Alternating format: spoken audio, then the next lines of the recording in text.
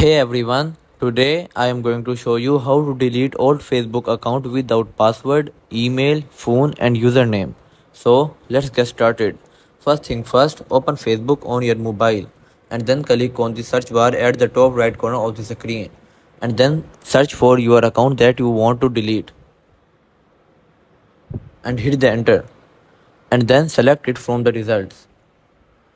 Once you are in the profile, click on the three dots and then click on the report profile, and then from there select the option that says pretending to be someone and then click on the me and finally click on the submit